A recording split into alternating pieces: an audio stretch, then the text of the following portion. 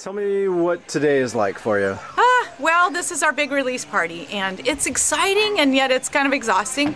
We're so appreciative that our customers buy our wines in January, February, and then they come today to pick it up. So today is our day to say thank you and to give them their wines, and so we provide really special food, have a great chef cater that, and we try to give them just some neat nibbles. We have a chocolatier that made wonderful hand-rolled truffles for us today, and we're showcasing our new wine, which is called Mélange, and that is a Bordeaux-style blend made from grapes that we source out of Yakima, Washington.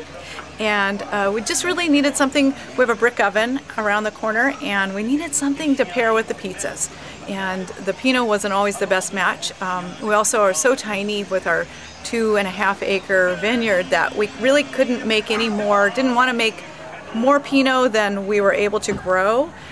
We found our niche. We have great old vines, and we make some very elegant old world style Pinots from that. So the Bordeaux was a nice way to add some more production and offer something special and interesting for our customers. Who are you getting those grapes from? I'm actually buying those under the wing of David O'Reilly. And I think it's okay that I share that. He's been very gracious and hasn't hushed me. But so the vineyards that he's purchasing from up there, which are here and there, but primarily Rattlesnake Hills at this time. We started in 2000. We bought the place in '95. It was an well-established vineyard. At that time, it was 14 years old. And so we stepped in, learned how to grow the grapes. Mark and I and our kids actually went out, did all the pruning and the thinning, the spraying, the whole thing. So no crews here. We're it. And then as time went on, I got more excited about how what we do out in the vineyard matters so much to the winemaking side that I entered into a couple years of enology courses and launched the winery in 2001. So we named our blocks Le Nord and Le Sud, which is the north and south.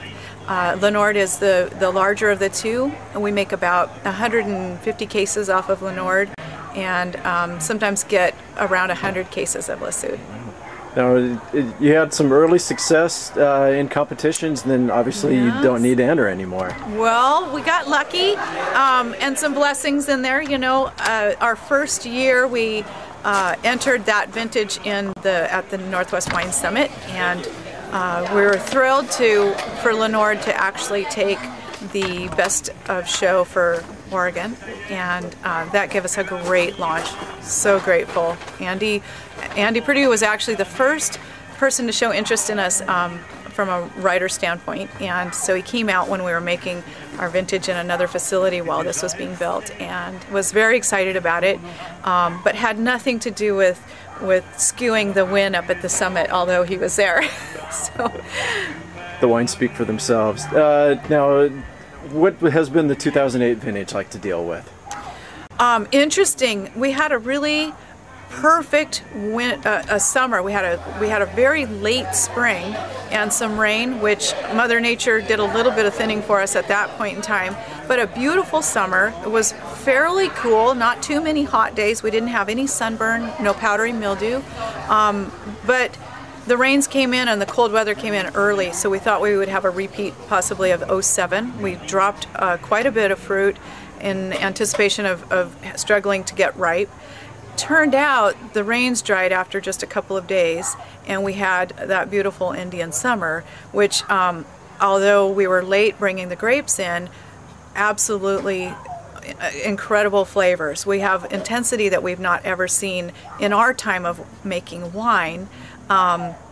Just a really special year. We were able to get the bricks and the acids where we wanted, and yet the intensity is over the top. So I'm really excited about it. Were you affected at all by the freeze in the middle of October? Not at all. Okay. Not here. We have we're at the 500-foot elevation level, and so we have a little warm pocket that we're in, and that did not affect us. Okay. Now, what about your pick date? When did you start and when did you finish? Well, we started at 7 in the morning on October 19th. We finished at 11 in the morning on October 19th. So, you know, we're small enough that we do hire pickers. 7 pickers have us picked out in about 3 hours. Okay. You said you had to drop more fruit than probably We did, usual. yes. We ended up with 8 barrels of wine, so 200 cases.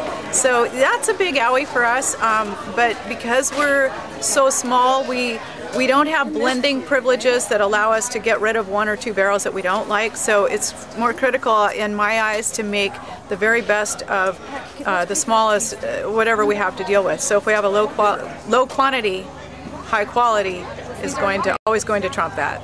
So this really is terroir then. It is. It really is. And you know, I have to say, I said that early on, and I'm not sure that I really understood it. And now, after a number of years of making the wines from these vineyards, there's no doubt about it. It really is, and especially when we're doing the growing. Mark, my husband, you know, is meticulous in how he grows those grapes, and that really matters. I will say, I'll do my little plug that if you have interested folks who would like to join our mailing list, we love new friends, and so go to our website at privevineyard.com and you can join the mailing list and get invited to one of these great events.